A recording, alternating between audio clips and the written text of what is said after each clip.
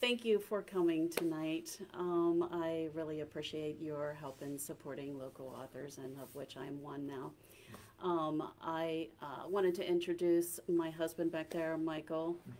My name is Wendy Denney. An easy way to remember that is I'm two restaurants strung together, so Wendy's and Denny. So in my previous job when I was a sales rep, that was an easy mnemonic to give to people to remember who I was. I'm horrible with trying to remember people's names, so if anybody can give me a mnemonic to help me remember their name, I'm all about that. So anyway, I hope that helps. So Mike and I run the Guildford Bed and Breakfast. You guys have been there, right? You guys look familiar. You've never been to the Guildford Bed and Breakfast? Okay. Well, it's it's been there since 1900, so you had plenty of time to visit. Mike and I have been, we bought the place almost 5 years ago now. This is actually our 5th year of running the place, so it's a beautiful place. So if you ever get the time, please stop by and check it out. It's historic. It's lovely on the inside. Anyway, that's my plug for the Guilford Bed and Breakfast. So how many of you are actually, do you guys write as well? You just read a lot, I imagine. And you guys, do you write at all? No. Not even on the side? No. Okay. Well, my other question that I have for you guys is, have you had the opportunity to read Gold Dust on the Highway? I know the library now has it, but have you had the opportunity? No. Okay, well that's kind of good because I am going to be reading chapters 1 and chapters 2 from it tonight. Actually, I'm going to get right to it. So about me, I am an indie author. And are you guys familiar with indie authors? You're familiar with that? Okay, good, because I hadn't heard that up until like 3 weeks ago, and an author happened to introduce herself as an indie author. I was like, oh, great, that's fantastic. And then as soon as she was out of there, I'm Googling what the heck is an indie author? And then I read it, and I'm like, well, that's me. I didn't know there was a term for that.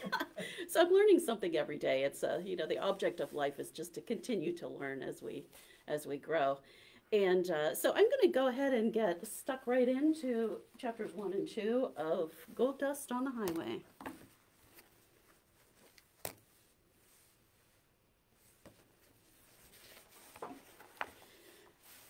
Chapter 1. Hey there, where are you headed?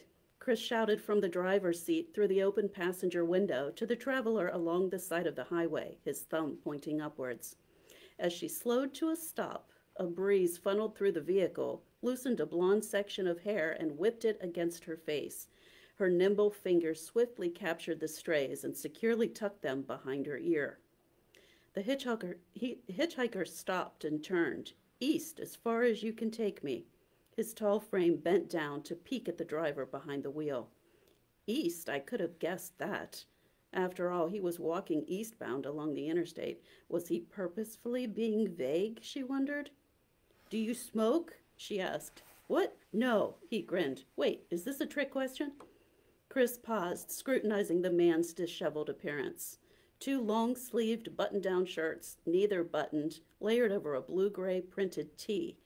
His relaxed jeans were worn in all the right places and fit him perfectly, but she noticed the latter before she actually stopped.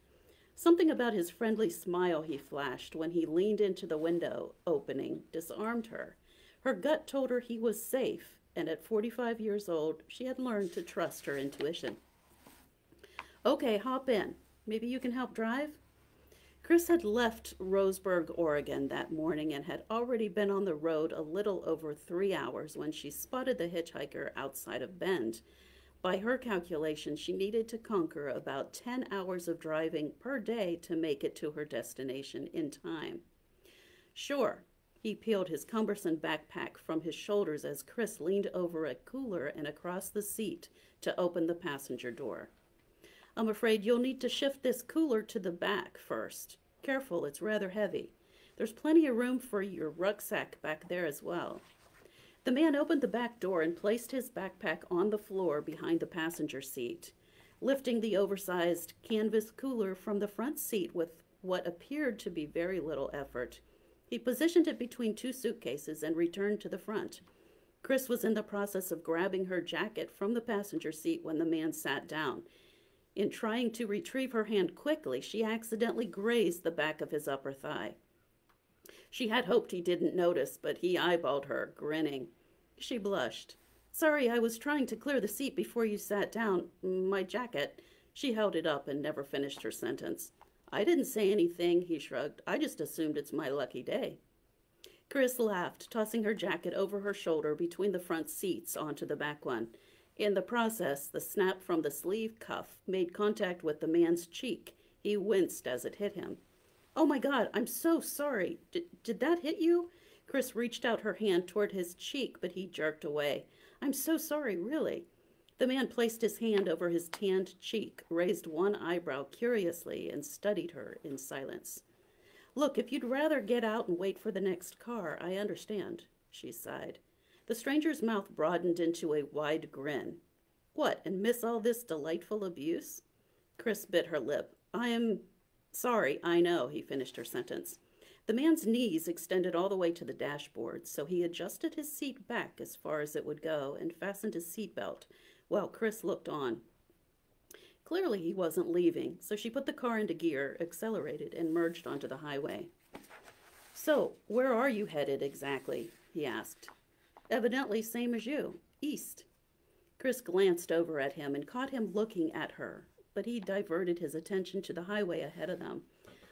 There are some bottles of water in that cooler if you're thirsty." "Thank you. Shall I grab one for you too?" "Yes, please."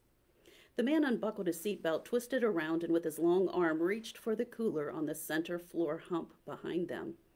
His shoulder brushed against hers in the process, and he pressed against her a little more with each passing second.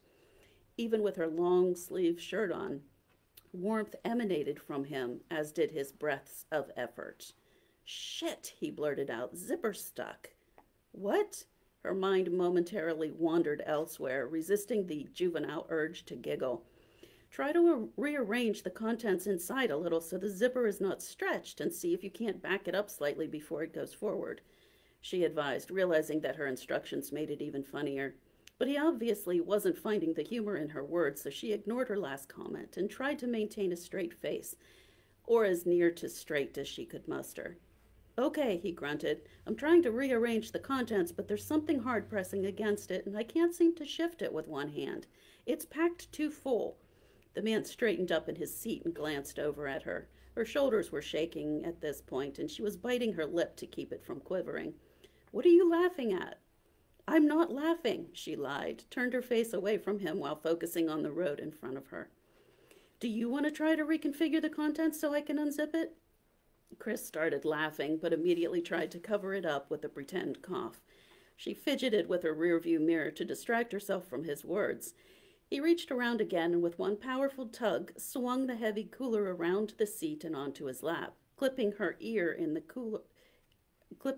with the cooler strap in the process. "Ouch!" She grabbed her ear. "You almost took my ear off." "I'm sorry. Are you okay?" Kris cupped her hand over her ear.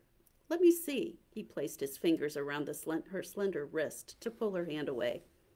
She resisted initially, but then allowed him to look. "Well, it's a little red, but I don't see any blood. I am pretty sure you'll survive. You almost took my cheek off, and I nearly sliced off your ear. Maybe we should call a truce before something really important gets cut off." They both laughed. "Touché," she added. Once the cooler was on his lap, it didn't take long for the passenger to conquer the zipper dilemma and extract 2 cool bottles of water, one for each of them. Without asking, he unscrewed a cap and handed the bottle to her before opening his own. "And for your reference, I normally don't unzip before I've been formally, or at least informally, introduced." He reached his hand out to her. "I'm Joe." Kris couldn't help but smile. "Sorry, I should have introduced myself. Joe, I'm Kris." She accepted his hand and shook it. "Nice to meet you," they spoke in unison. Kris switched on the radio to a station playing mellow classical music. Immediately the sound began to fade in and out. Joe pulled a ball cap out of his back pocket of his jeans, placed it on his head, and angled the visor down over his face. He then reclined his seat and closed his eyes. Kris watched him out of the corner of her eye and turned her attention back to driving. She had 4 days to concoct something suitable for the eulogy she had been asked to give. 4 days. What would she say? What was there to say? Chapter 2. Joe had been sleeping soundly for the better part of 3 hours when the car's fuel gauge pointed to empty. It was just as well because Kris's bladder was nearly full. The last road sign revealed that they were near Ontario, Idaho, a small town of 10,000 people. It was a few minutes past 6 o'clock, and since they weren't exactly driving through a metropolis, she thought it best to stop. She had run the car's gas gauge far into the negative zone before, but she wasn't sure how many miles would pass before she spotted the next gas station and was too tired to accept that risk. Joe didn't stir until the car came to a complete stop at the fuel station. Break time? He suddenly awakened.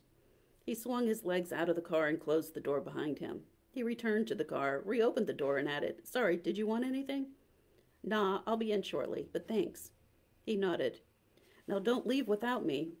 "I won't. I need you to help drive, remember?" When Joe returned to the car, Kris was nowhere in sight, and the car was locked. He leaned up against the side, and his cheeks reddened in response to the evening's cool air. Suddenly hungry, he opened the bag of peanut M&Ms, grabbed a handful, and dropped them one by one into his mouth. A few moments later, Kris emerged from the convenience store wearing a smile that stretched across her face. Joe watched her approach. "Hey, what's with you?" 3 M&Ms bounced off the side of his lip and onto the cement platform near his feet. He ignored them. "I'm starving. You hungry? Or have you completely ruined your appetite with those?" Kris motioned toward the bag in his hand as he quickly twisted the bag closed and hid it behind his back, like a child caught misbehaving. "A little late to hide it now, don't you think? You are totally busted." Kris scooted back in behind the wheel while Joe resumed his place in the passenger seat. "Damn, I guess that means I have to share now." Joe reopened the bag and leaned over and held it out for her to access the peanutty chocolate morsels. "Thank you, don't mind if I do." Kris took a handful and started dropping the pieces into her mouth as he had done earlier. Supposed to be a roadside diner about 10 minutes away. After swallowing all the candy in her mouth, she started laughing again. "What's funny about that?" "Evidently, it's called Granny Patties." She laughed again. "I thought that man back there in the store was saying Granny Panties. I kept thinking that can't be the name of it, so I had him repeat it 3 times before I got it." Joe burst out laughing. "Yeah, I'm not sure Granny Panties is likely to evoke the strongest of appetites." "Exactly. But the man assured me that it was the very best eatery around, and I'm starving. You want to try it?" "Sure, I'm game. I can always eat." Kris followed the attendant's directions, and soon enough they saw the 1950s-style diner with the big sign, "Granny Patties for home cooking goodness." The gravel parking lot consisted of several parked vehicles forming a neat row alongside the building. They got out of the car and entered the restaurant. "Welcome to Granny's. Table for 2? The cheerful, middle-aged hostess, sporting a beehive hairdo and thick makeup, flashed her rather prominent teeth at them. Kris and Joe exchanged glances and shrugged their shoulders. "That's right. Probably be about a 15-minute wait for a table, or, hold on, there are 2 seats at the bar. Which do you prefer?" "The bar, please," Kris replied, glancing around at the heaping mounds of food on the plates in front of the other customers. Joe and Kris snatched the empty seats and scanned the small menu, which appeared to be a neatly handwritten copy of a Xerox. "Special tonight is Salisbury steak smothered in mushroom gravy and served with green beans and garlic mashed potatoes. Soup du jour is homemade vegetable. Can I get you something to drink while I give you a minute to decide?" The husky girl behind the bar, sporting the thick ponytail and bright pink lipstick, looked to be around 17, yet she had the brassy voice of an old barfly. "I'll have that special, honey," Joe spoke up, "and a large Pepsi if you have it." "Oh," Kris floundered around for a second, glancing over the menu, "and I'll have the giant grilled cheese with the bacon, tomato, and spinach, with a side of cinnamon applesauce, please." The interior of Granny Patties was squeaky clean down to the original wood planks on the floor. The food smelled divine. On the walls, decorative cross-stitching artwork hung, complete with handwritten price tags dangling from each piece that caught the eye when the hustle-bustle of the staff whooshed by. From her bar seat, Kris strained to catch a glimpse of the infamous Granny through the small pass-through behind the bar, but only spotted a skinny, tattooed cook shouting the occasional "Order up" to no one in particular. Kris and Joe eagerly occupied themselves by checking their cell phone messages while waiting for their dinner to arrive. They didn't have long to wait, as it turned out. That man in the gas station wasn't lying when he said it was well worth a stop. As they got up to leave, however, they passed an elderly couple coming in. The higgledy-piggledy path between the tables made it a bit of a tight squeeze, as those entering were rather rotund around the middle, and the space near the doorway was quite narrow. "Susanna? George? Is that really you?" The soft-spoken woman in a flowery dress and a cardigan sweater placed her frail hand on Kris's forearm. "Why, I haven't seen you in—" Kris shook her head in protest. "No, sorry, I'm not. Must be about 30 years now, Ethel," the older gentleman added as he looked back and forth between Kris and Joe. "Come here, you two, give us a hug." With arms outstretched, he corralled both Kris and Joe into his embrace before either could resist. It was clear he wasn't taking no for an answer. Once released from the embrace, Joe glanced over at Kris as if they were both caught up in the twilight zone. But before they spoke, Ethel's eyes welled up with tears. "We always knew you would come home one day." And with that, she embraced Kris and placed a kiss on her cheek. "Tell me, how are the children? How's your mother? Oh, you really must come home with us and tell us all about it." "I'm so sorry, but you both are mistaken," Joe tried to explain. This is Kris, not Susanna, and I'm Joe, not this George person." Ethel placed her hand over her mouth and gasped. Suddenly, as if a light came on in her head, she smiled. Then, just as quickly, a fog appeared to glaze over Ethel's eyes. She placed her index finger over her lips. "I'm so sorry. I must have been mistaken. Please do forgive me." "It's nothing, an easy mistake," Kris replied, softness in her tone. She turned to leave. "Well, that was a little weird," Joe whispered once out of earshot from the restaurant. "No kidding. Hey, would you mind driving a little?" Kris fished for her keys in her purse. When she looked up, Joe was staring back at the restaurant. She turned around to see the elderly man approaching. "Oh, I'm sorry about that back there. My name is Frank, and Ethel is my sister. She suffers from Alzheimer's and sometimes lives in her own world. Susanna was her daughter, and George was Susanna's husband. Both were killed in a car accident about 30 years ago. You see, they were about your age when it happened. Ethel meant no harm. She simply visits a different reality at times, and I do the best I can to take care of her." "Oh, I understand. I'm so sorry," Kris replied. "Yeah, I had an aunt like that, so I understand. It can't be easy for you," Joe empathized, opening the car door. Kris opened hers. "Wait a minute, please." Frank rubbed his forehead. "I'm sure you both have somewhere to go, but I was wondering—" Frank paused to take in a deep breath and swallow. "Listen, it would mean the world to her if you would consider sparing a few moments.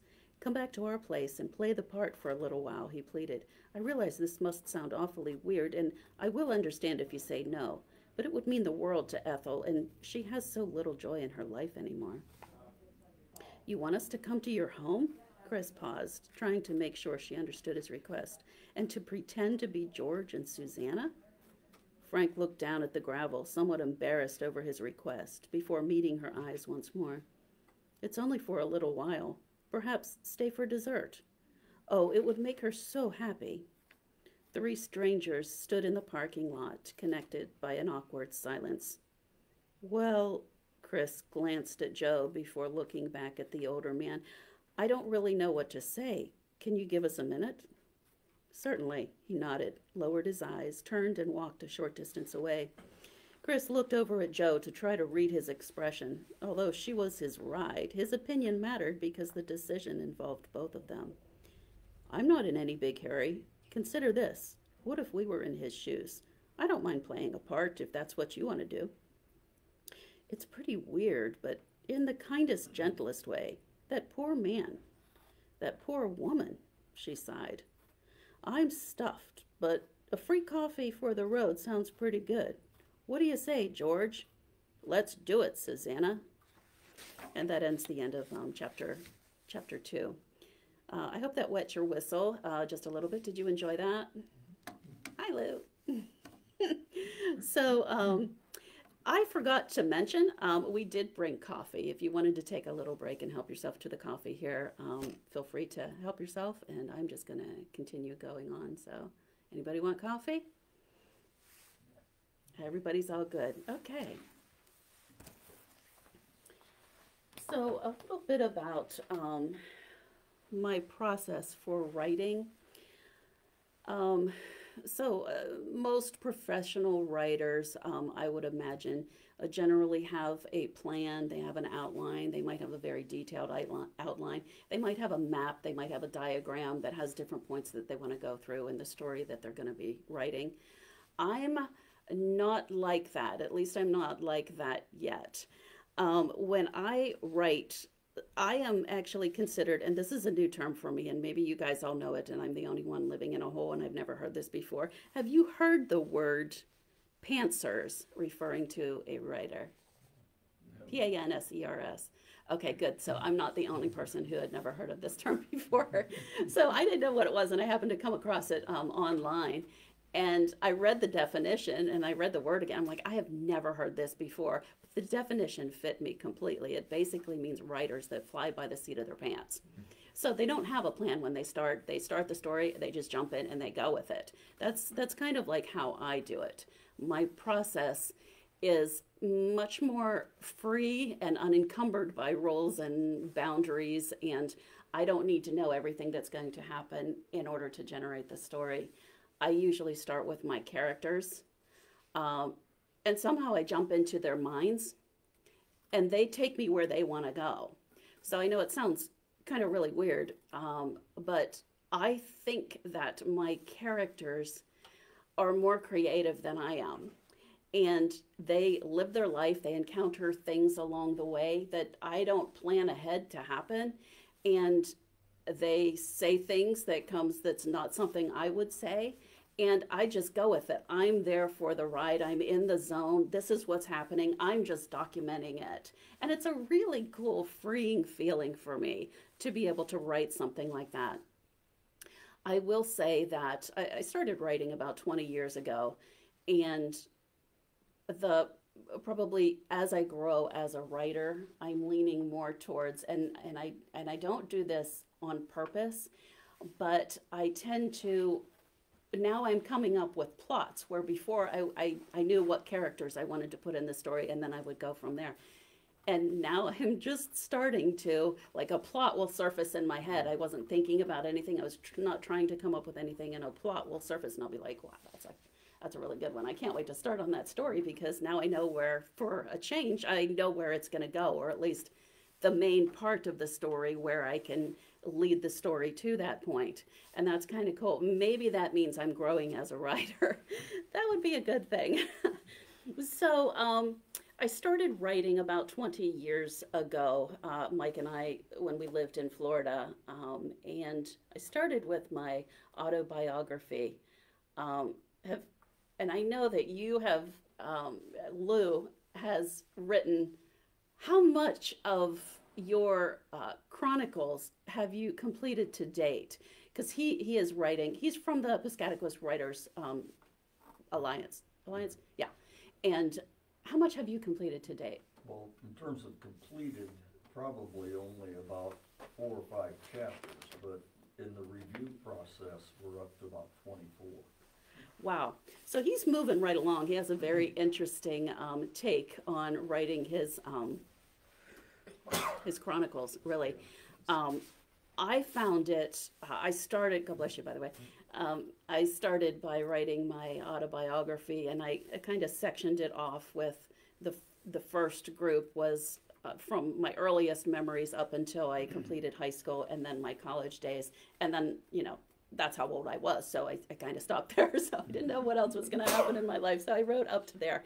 But You know, it's funny, I found it very therapeutic just to get things down, even if you're not writing for another person to read, just getting down what you experienced as a child, no matter if you had like an incredible childhood or you had a troubled childhood, getting that down on paper I found was just very therapeutic.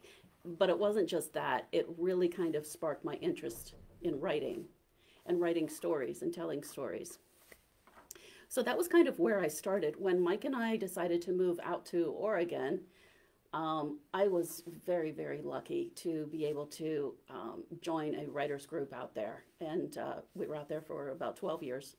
And so those 12 years, I was involved in this incredible, incredible writers group out there, all of which, there was about 7 people in that writers group, all of which are now published authors. And a couple of the ladies that were in the group, they were in their 80s in this group, and they hadn't published anything yet when I started, but luckily 2 of the ladies got published.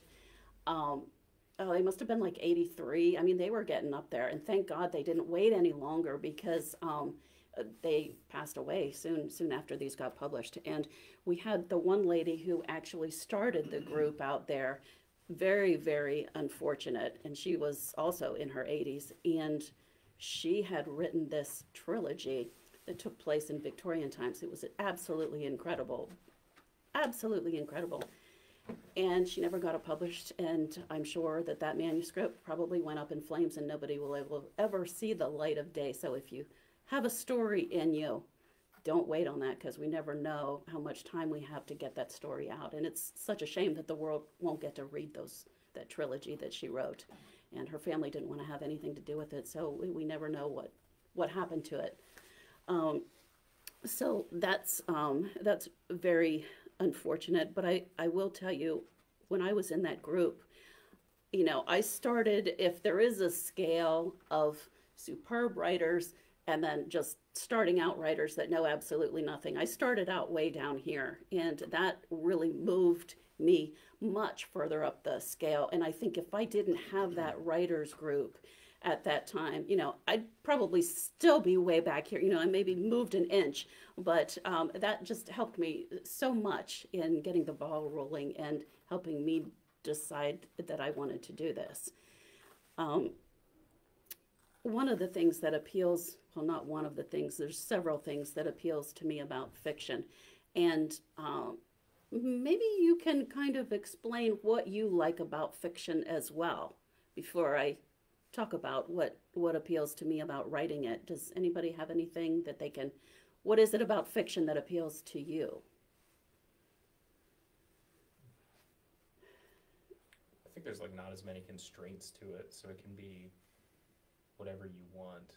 I feel like a lot of times when I'm reading nonfiction or even historical fiction, sometimes, depending on how close they're trying to get to what actually happened, sometimes you're like, oh, I don't know if that actually happened, or I don't know how. So if you're reading fiction, it can be, you can just kind of throw all that out the window. It is kind of limited with that. Yeah. And that's one of the things that I love about it. For me, fiction is entertaining to write. It is an escape for me because I jump into my story, and poor Mike, if I happen to be writing and I'm involved in my story and he comes in, the house could literally be on fire. I'd have no idea because I'm living in this story. I'm in the zone and I'm right there. And I've even had experiences, and I'm not always in that perfect zone, but you can tell by the writing that comes out of it when I am in the zone. It's smoother. It's much better written than when I'm forcing it to come out. And I remember in the first novel that I wrote, Hope and Unity, I have a scene in there where there's a mother to the main character, and she's an alcoholic, and she's very, very abusive to her daughter. And I've never personally experienced anything like this, but I had a friend who had just died like 2 months after we moved to Oregon. She was my best friend, and she basically killed herself on alcohol. She just drank too much. I didn't even know it was that. I knew she drank, but I didn't realize it was a problem, and clearly it was a problem. She ended up drinking herself to death. And anyway, I knew her mother, and I knew she also drank. But anyway, I kind of took the pain from that. And when I was writing about in the story how she was treated and what the kinds of things that her mother was saying to her. I mean, she's completely drunk at the time, but it was just horrific things. I don't know where that came from because, like I said, it never happened to me. I was putting this down in there. I'm writing and I am bawling my eyes out about this fictitious character because I'm feeling the pain that I'm writing. And it's like, where did that come from? I have no idea. Like, it was just, but it was so real and I experienced it. I do the same thing sometimes, which is much more pleasant when I write in a scene that has to do with characters finding themselves in a very embarrassing situation. And I've experienced enough embarrassing situations to know that at the time it's never really that enjoyable. But 10 years later, when somebody refers to it, all the stress is gone from it. And it's just really funny. And when you write a scene, there's no lapse of time. You can just laugh right away because your fictitious character is going through this thing and it's not you, it's them. So they have to deal with it and they have to find a solution out of there. So it's very fun. And ultimately why I like fiction is, and my husband will attest to this, I am not a controlling person. Right? Okay, so I'm a little bit controlling. But so what I like about it is you get to control everything. It's your world that you're controlling. It's your characters that you're controlling. You control what they encounter, how they respond to what they encounter, and everything about it. It's like a control freak's dream to be able to write something and nobody's there to say, oh, you can't have that character do that. She wouldn't wear the color blue. Oh yeah, she would, and you get to basically play God in this scenario. And it's fun and it's freeing. And I tell myself about my controlling side, if I control everything in my stories, then I can chill out and be less controlling in real life. I don't know if that's true. Mike's shaking his head no, but I like to think that way. So maybe in some alternate universe that actually works. But until then, that's I'm gonna go with that. I'm just gonna go with that. So there is a couple things that I wanted to mention aside from the writers group, and we have a writers group here as well. Different writers. I think one of the biggest difference between our writers group in Oregon and the writers group here is everybody there was writing fiction. And so it was a more specific writers group, where in the current one, we have poetry because there's not enough people to pull from to get everybody, who's writing fiction. So it was pretty much a writers group and they could write anything. And it was a little bit more difficult for me because I know absolutely nothing about poetry. I don't even have the skills to really appreciate it as I should. I don't understand it and I can't critique it because I found it difficult. So I feel that I was much more comfortable with all fiction writers because then I know what to look like. I know what to look for. I can help others improve in my critique and with feedback, and they're more specific with their feedback for me. So if you're at all interested in writing at all, I highly recommend that you get connected with a writers group. Second thing that I used a lot was beta readers. So are you familiar with beta readers? Okay, so beta readers, they don't have to be where you are living. They can be anywhere. It's a group of people that you know, and the best beta readers in the world are people who you're not related to, you're not friends with, but they read a heck of a lot. That's what you're looking for. And then if you can assemble people like that together, and then what you do when you've finished your book and you've edited it the best that you can, you send your book out and they will read it and they will reply with comments. And they're not a professional editor, but they know a lot because the more you read, the better writer that you will ever become. So that was a big help to me as well because I would get all their feedback and all of their changes and everything as well to incorporate in my edits. So in the future, I do have a website, a author website, and it's WKD, which are my initials, dash author.com. So if you're interested in knowing what stories are coming down the pike, if you want to be aware of when the next one is published, that website is the place to go for that information. I have a feedback form that I'm going to be passing out to everybody. If you could take a few minutes and fill it out before you leave, it just helps me get to know you a little bit better, get to know my audience, and any kind of feedback that I can get back from the people who I'm speaking with is helpful to me. So if you could do that, I want to thank you in advance for doing that. I have them up here, and when I'm done, I'll go ahead and pass them around. But what is coming down the pike, oh, by the way, my website is not a website that you can purchase anything from. It's not an e-business. It's specifically there for information. So you can read about the books that I have available now and then the ones that will be coming down the pike. But there are links there if you do want to buy anything that will link you to Amazon, where you can buy everything you want on Amazon. So a couple things that are going to be coming down the pike. I am somewhere in the middle of my story that's called Summer of Secrets now, that I'm hoping to complete by the end of the year, and that would be great if I could get it published by the end of the year. It's this story takes place in the early 70s, and the two main characters are two young little girls. Well, they're 10 years old and 13 years old, and they're sisters, and they're very, very poor, and they live in southern Alabama, just inside like a little forested area. So they're very kind of isolated. And the story starts off with a bang, literally, and then it goes from there. So I'm kind of following the lives of these two little girls, of how they're going to survive, what's been happening to them. So I don't know, I'm guessing maybe halfway through that. So I'm hoping to get that out before the end of the year. Hope and Unity is the first novel that I ever wrote that's going to need some serious editing before I can go to press with something like that. But it's a good story, but it's one of those that I had no idea where it was going to end up. I had no idea where I was going. I just jumped in with the characters, and I was there for the ride, and I just documented it. And the next thing that I plan to publish is an anthology, which is just going to be a collection of all the shorter stories that I wrote combined into one book. And that's going to require a lot of editing too, but I'm hoping to get all three out by the end of the year. We'll see how that goes. So I wanted to tell you tonight, if you wanted to buy all three books, you basically pay for two of the books and you get the third one free. I have a special going on for that.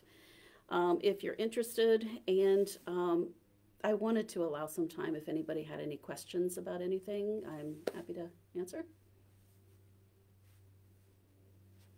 So what do you like about self-publishing versus being with a publisher? Okay, so for me, I am a graphic designer by trade. So I have the experience of all the layout and everything, so that is really pretty easy for me. I use KDP Publishing because it's seamless and it's really very easy, even for somebody who's not a graphic designer.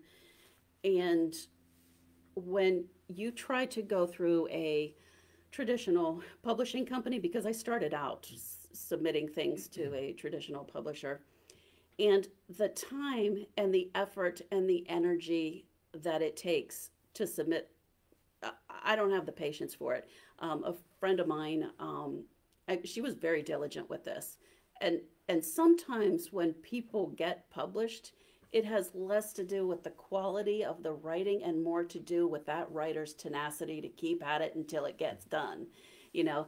And I think with publishing, when you try to publish the traditional way, oh my God, if you've never done this, you have no idea the amount of energy that's required for this. So first you have to find a publisher who's accepting the type of stuff that you write. Some of them have stipulations where we only accept publishers from this state or this country, and you can't have published anything before. And they have like 50 specifics that you have to follow just to send to them. And then you do that, and when you make a submission, a lot of publishers have these rules where you are not allowed to submit that same piece to any other publisher until they get back with you with whether they want it or not. Some publishers take 6 to 8 months to get back to you. So they say, let me give you some statistics because that's an excellent question. I wrote these down. The chances of an author getting their first work published is 1 to 2%. That's really, really low. And this is fiction. This is not nonfiction. On average, a writer will compose 3.24 books before publishing a piece. And a New York City literary agency represents about 1 manuscript in 4,000. That's very small percentage. And a lot of times, first-time writers aren't even eligible to even start thinking about having a literary agent until you're well established. So some publishers, another stipulation is you have to have an agent, you have to be an agented writer, or some of them say, no, you can't. So just researching what possible publishers might at some point in your life be interested in the type of story that you've written, you could research that for months and narrow it down and find 20 publishers. Of those, some you will have missed their little window of submissions. So you have to look at the dates as to when, and you might have to wait till the next year. And by the time the next year runs around, it's a bloody nightmare. And I have like no patience to begin with. And when I thought, okay, I could submit this to 45 different publishers, it'll take me 30 years to do that, and then I might still get rejected at the end, or I can spend those 30 years writing more because I enjoy that. And so I chose the focusing my attention on what I enjoy doing. Life's too short. So yeah, publishers, they can be a nightmare. I think it's amazing for anybody who they submit anything.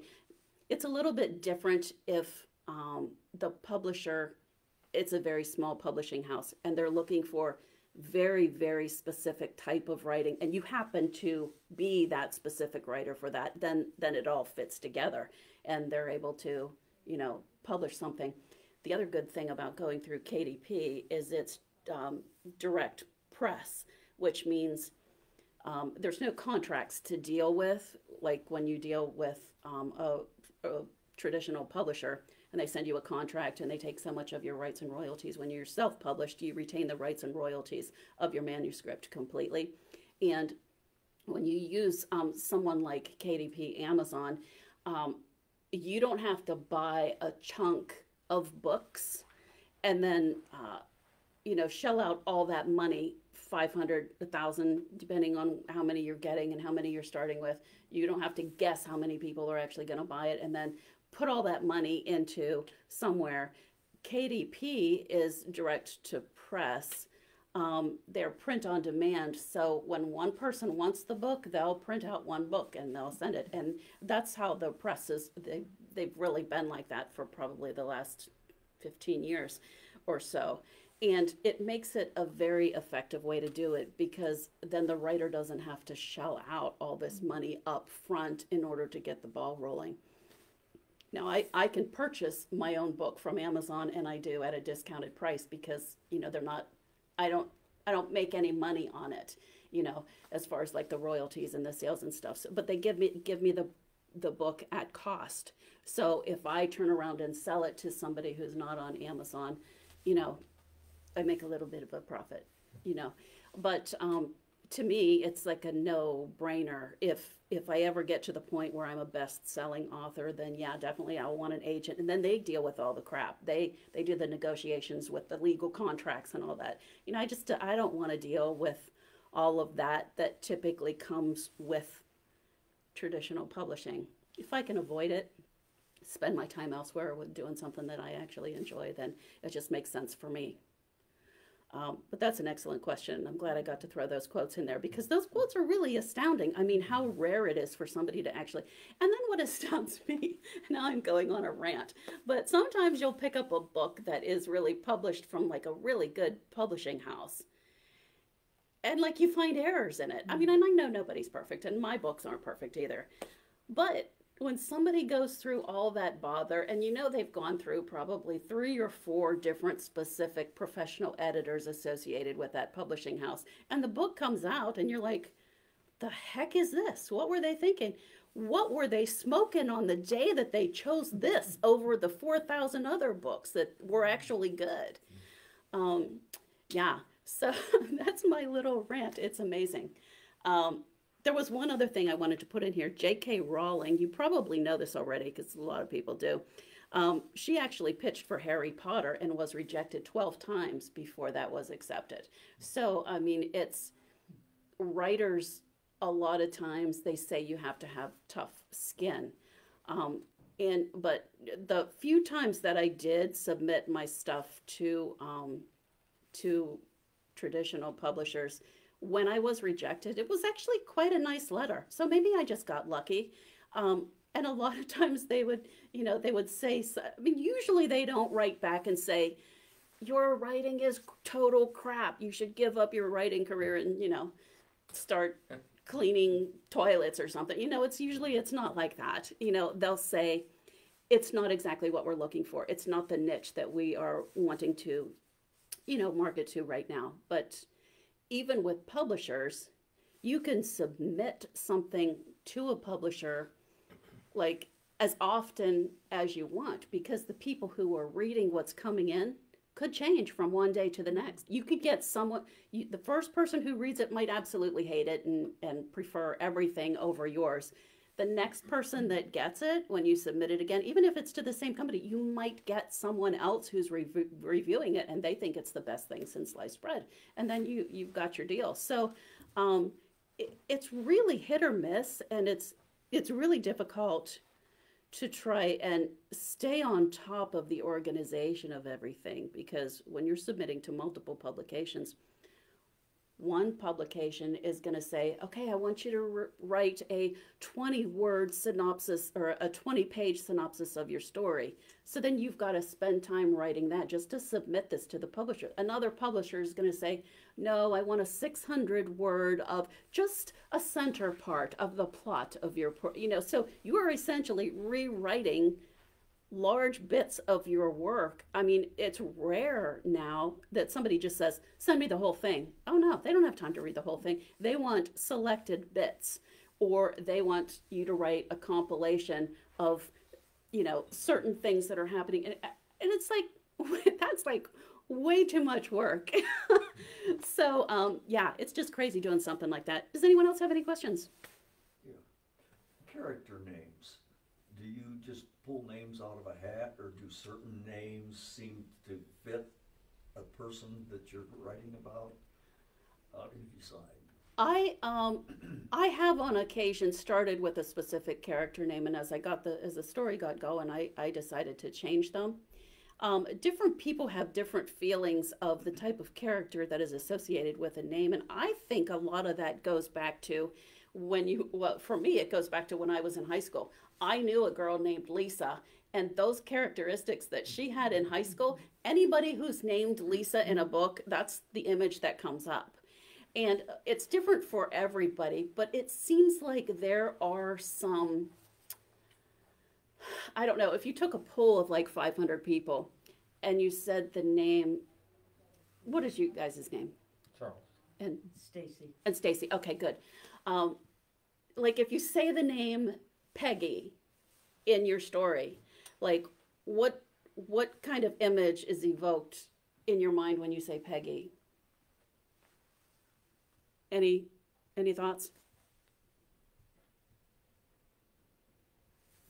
No thoughts at all? Wholesome. Wholesome?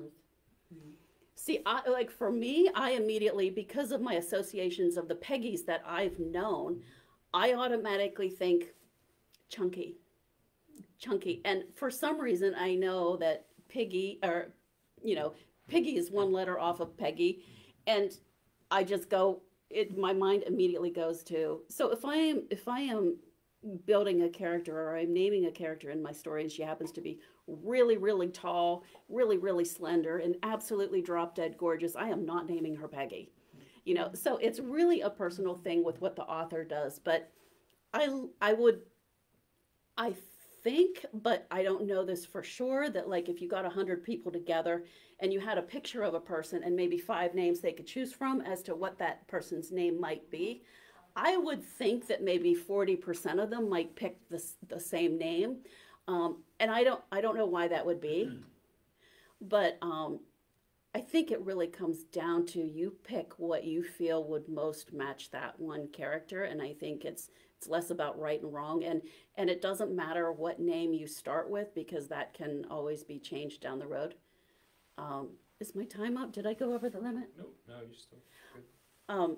One other thing I wanted to touch, you know, I mentioned that I was a graphic designer, so putting the book together on KDP just made sense for me because it takes me a lot less time to do something like that. One thing that Adobe, is anybody familiar with Adobe software?